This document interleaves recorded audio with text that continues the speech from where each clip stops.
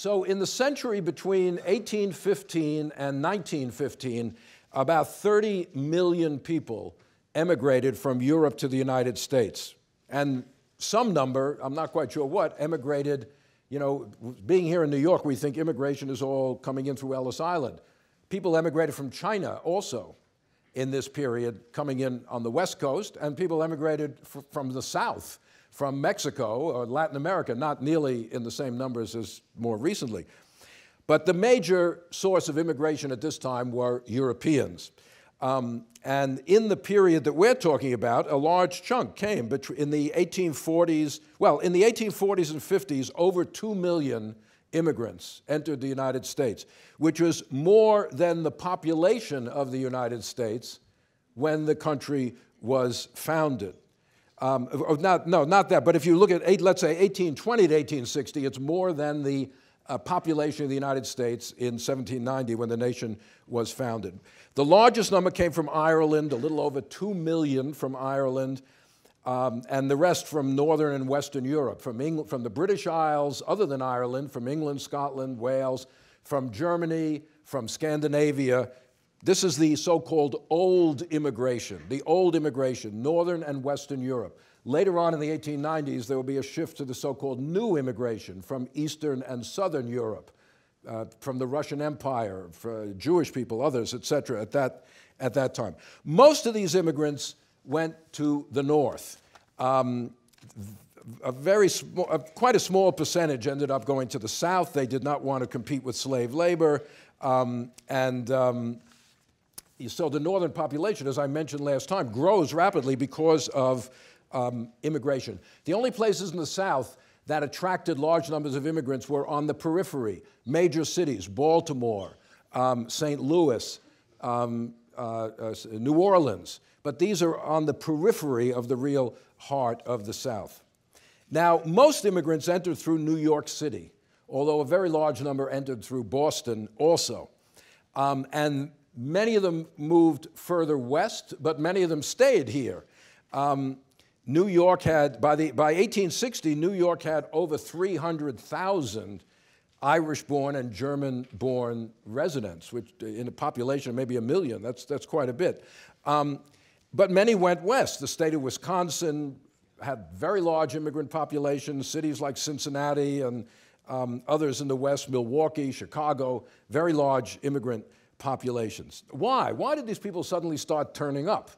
Well, I'm not going to give you a lecture on European history here, but of course the factors in Europe were disrupting the lives of many people and propelling them to seek a new life somewhere.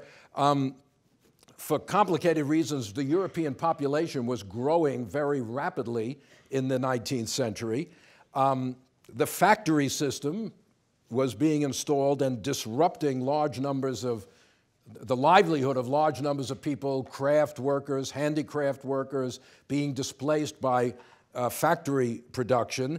The agricultural revolution of so-called enclosures, which goes way back, but was continuing to consolidate land ownings in Europe and in England, Germany, and others, and pushing small marginal farmers off their land into cities, into factory labor, or into emigration. Many immigrants were skilled workers, particularly British or German, being displaced by factory labor, and those didn't have a heck of a lot of trouble fitting in the United States because the Industrial Revolution was considerably less advanced in the United States, and there was still a lot of demand for skilled craft labor. Some immigrants were also political refugees, particularly the so-called 48ers. The revolution, the failed revolutions of 1848 in Europe unleashed a flow of immigrants to the United States, particularly Germans who were radical Germans who fled the failure of the revolutions there. In fact, Karl Marx, who was in exile from Prussia in Brussels on the eve of the Revolution of 1848, was thinking of emigrating to the United States. He thought there was no particular avenue for his particular politics there. He didn't, but many people of that kind of outlook did. But in the main, the immigrants were peasants, basically, pushed off the land for one reason or another, where the factory system couldn't absorb them. Now, even though we tend to be rather self-absorbed in our study of history, we should remember that a lot of people didn't come to the United States. There was a vast German migration eastward into Poland, into Russia. Not everybody said, hey, I'm going to the United States. In fact, there were larger population movements in this era within Asia than the transatlantic. No, we're not the only country with a lot of immigrants, even though sometimes you read American history books, they say, oh, that's what makes us unique, we got immigrants. No, everybody has immigrants. We had a lot, but a lot of other places had a lot also. But the largest push of immigrants, of course, was the Irish famine, which begins in the mid to late 1840s and continues into the 1850s. Ireland was a particular case. It was ruled over in a very oppressive way by Great Britain. The land was largely owned in large holdings by Anglo-Irish landlords. The peasants worked this land on very small plots of land, paying high rent and existing very marginally even in good times. And then when this fungus that destroyed the potato was the major crop, the major food staple of Ireland, and when this potato fungus hit not only in Ireland but in many other parts of Europe, it was particularly devastating in Ireland. It basically destroyed the food supply. And in the terrible winter of 1847 to 48, 1 million people starved to death in Ireland. Ireland had a population of about 8 million at that time. 1 million people starved to death, and over the next year or two, another 2 million basically left the country, either for the United States or Great Britain, basically, to try to survive. These were just refugees from famine. They were not leaving for economic opportunity as much as leaving in order to survive where they were. Down at the Battery here in Manhattan, about 10 years ago, they built a little memorial to the Irish famine. It's a little cottage from the west of Ireland was transported over here and plunked down in lower Manhattan. I don't know if it survived Hurricane Sandy or not, or if it's still there. It's still there. All right, glad to hear it.